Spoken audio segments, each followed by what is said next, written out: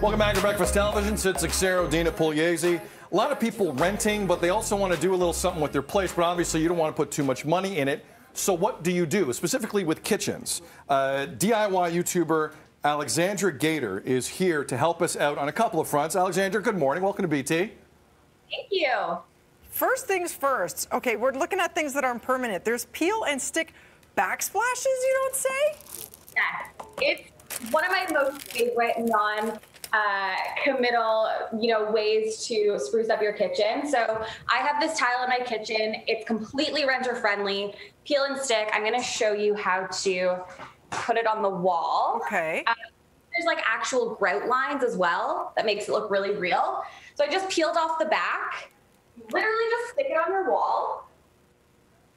Move it down, and then there's guidelines here that says overlap the next tile. So you place the next tile beside it, and suddenly you have this like amazing ceramic tile, except it's not ceramic, it's peel and stick. Super easy and durable, but you do have to measure first, right? Do you? Have to measure first. It can get a little pricey, so you want to make sure you're not overbuying. Okay. Next, styling open shelves. It can make such a big impact.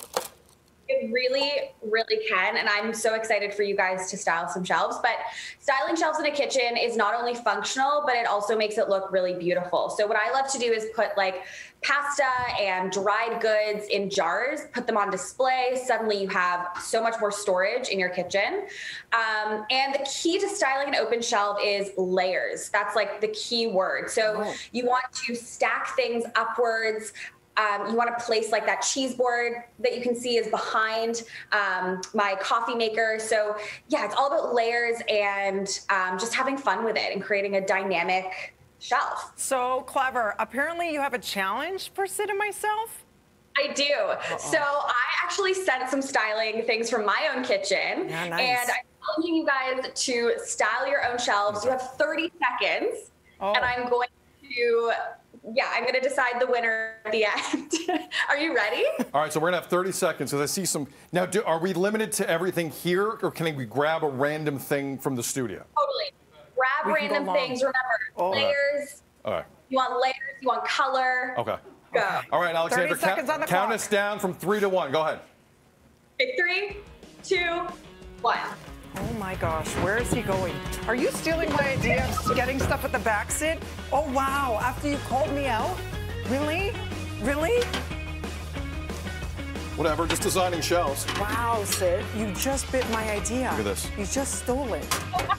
Like, honestly. Yeah, you're doing great. Bowl on this side. Look at this. I'm going to put my picture in the bowl. Here. Oh wow, that's just fancy now. Look at that. Oh, 3. Oh. Look at that. 2, 1. Okay, so Sid put a photo of himself and his cat Chloe on top of 2 bowls. Then he used your pasta method, and he's like, here's the pasta, and he left the bottom 2 bare.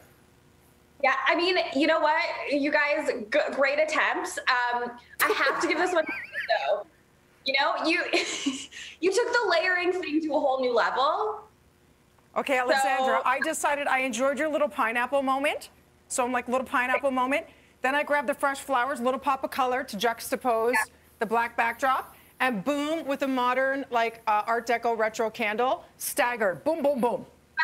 You actually did something really great and important is you left breathing room between the pieces, which is key. So I'm going to give you that one. I didn't suffocate the bowl with the photos. But let me, hold on. Dina got to explain with big words. So let me give this a go here. I have my rice jar, which is perpendicular to my flaxseed jar. I have a picture of myself to let people know, you know what, this is Sid's shelf, deal with it. Those are lentils. On a bowl, which is a bowl, and then a minor bowl, so you have a family of bowls with my picture, boom, rice. How did I do? I mean, you did okay. I liked the picture in the bowl. I see where you were going with that. But if you really were styling your own kitchen shelf, having 2 bowls beside each other is great. There's different heights there. Great attempt. Great attempt. That's a nice way to destroy what I just did. I think she's saying there's no winners here today, but keep trying, and we appreciate it. Very good. Thank you so much, Alexandra. You win this round. Okay, where do we find more information? You can find me on YouTube at Alexandra Gater. Awesome. See you later, Alexandra Gater. Sorry, I'm in grade 2 forever. Coming up next, how this entrepreneur survived multiple, are you okay? Economic fallouts. Plus, just for you, we're making shrimp curry. Nice.